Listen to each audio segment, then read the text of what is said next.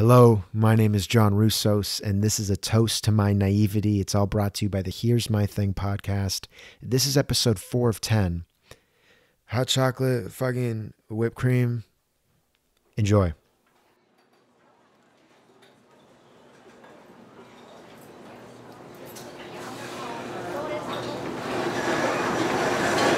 Oh my... Today I realize that I've been to the coffee SHOPPE before. I don't know why it's taking this long. It's so weird. A few years ago, I was in the neighborhood. I was sifting through thrifted clothing one afternoon when I first walked into the shop. But I remember back then, right as I walked in, almost immediately, I caught a couple of cruel, cold gazes, and it was a telekinetic message that was driven into my soul by some of the employees and patrons. And I remember it read something like, what's this guy in a Neff beanie and Peyton Manning jersey? And that's a Colts Peyton Manning jersey. Oh, that's a Reebok Colts Peyton Manning. That's actually pretty cool. What? I wonder, did he get that at Goodwill? What's this guy in this beanie and football jersey doing? Doesn't he know there's a Buffalo Wild Wings by the airport? I think one of them had x-ray vision as well, and after scanning my entire person, each and every crack, crevice, and hole in my body, realized that I had no source of nicotine on me, so they scoffed and turned back to an article about the benefits of CBD. But things are a little different now. I come in peace and with a denim jacket, hoping the supplemental caffeine might help me blitz a few hundred coherent characters into my laptop. It seems that they dropped their degree of gatekeeping for each quirky button that I have pinned to my lapel.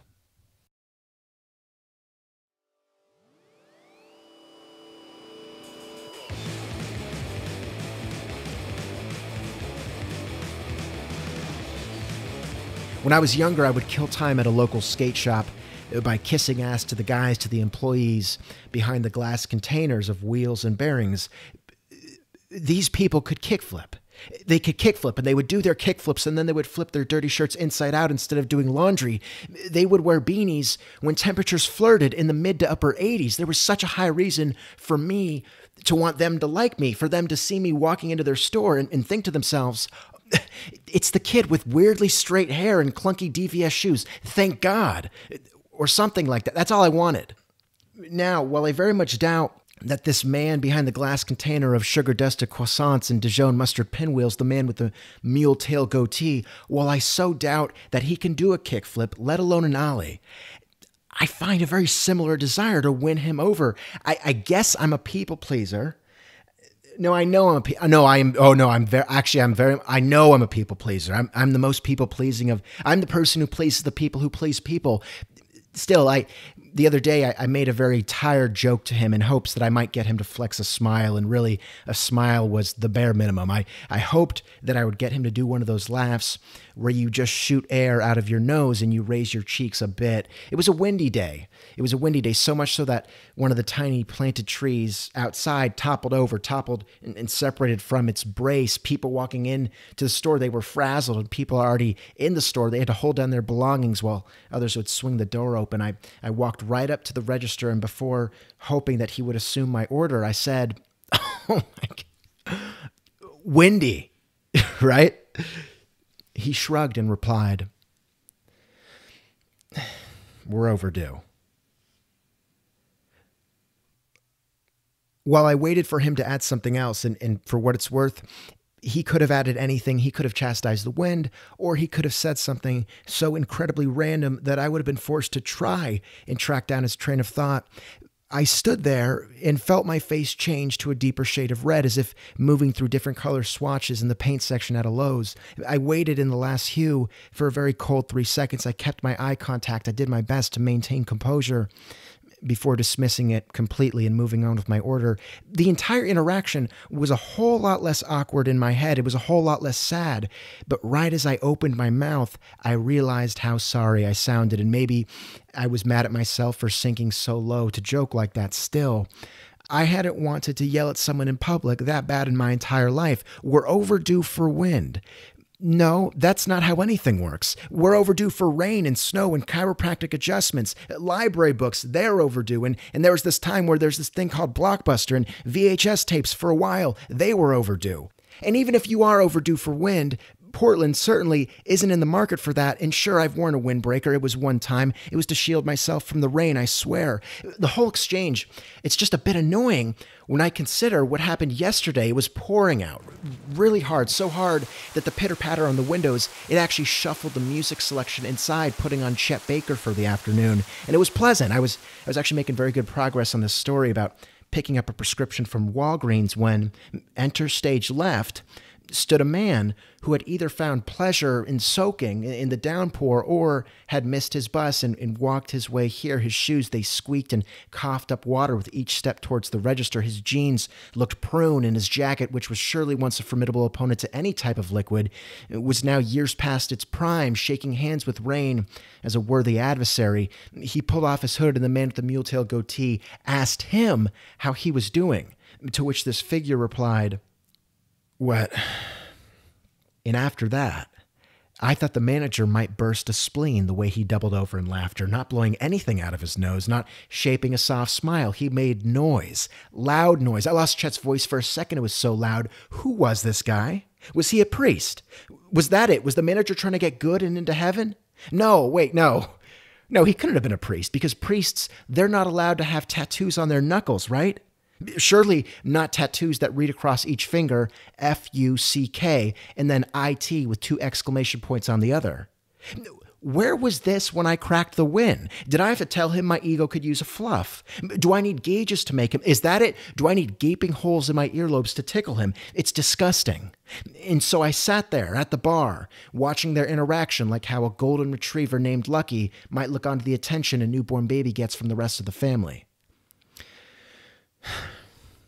The whole scene was perfectly infuriating until the wet figure finally ordered hot chocolate, fucking whipped cream.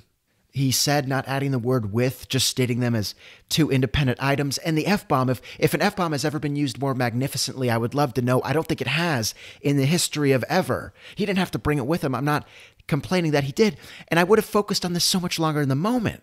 But the idea that this man with an obscenity tattooed on his knuckles braved a storm to get a $5.50 hot chocolate was just far too amusing. The manager himself looked puzzled. He wasn't kissing this figure's ass anymore. Instead, he was pursing his lips and zigzagging his brow like he had written the script for how this interaction was going to go, like he had planned on this guy to order a triple espresso with demon spit mixed in or something like that. But then this guy took his own creative direction. He drew out a... Okay. In reply, the wet figure pulled out a 10. He clanked a couple quarters into the tip jar, then waded off towards the side as the barista pulled out a vase of cocoa powder. It's a labelless vase. And part of me so hopes that they filled up with packs of Nestle hot chocolate, but because the vase looks like something that Seth Rogen might make, then post to Twitter, they think they can trick people into believing it's worth anything north of $1.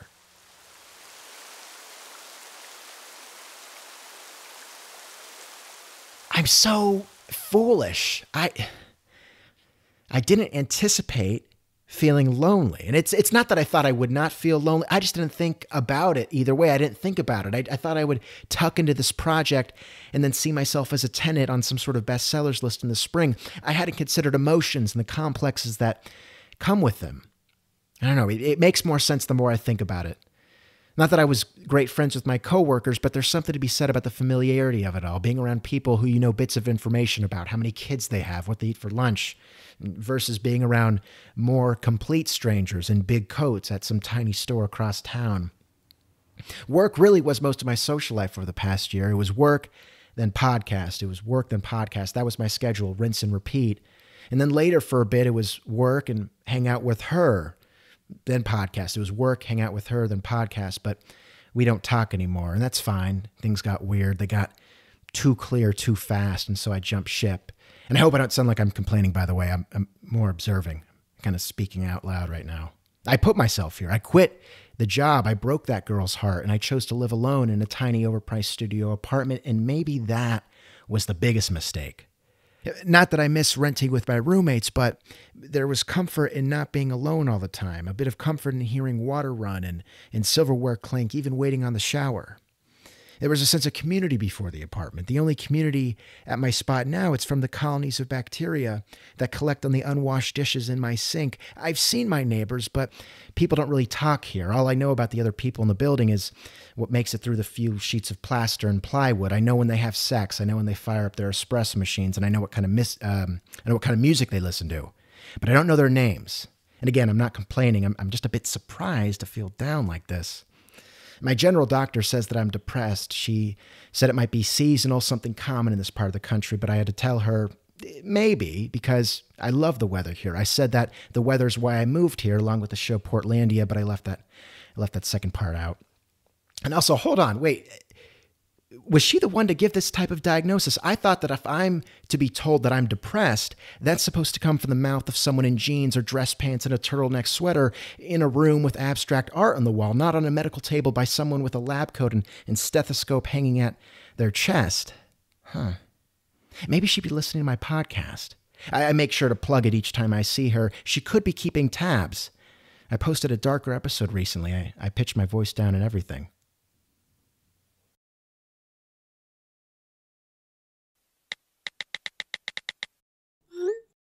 I downloaded Tinder again. I downloaded, I deleted, I downloaded, I freckle in use here and there. I'll go in spurts. I just matched with someone who has a tattoo of a rattlesnake sitting on a bed of roses on her stomach.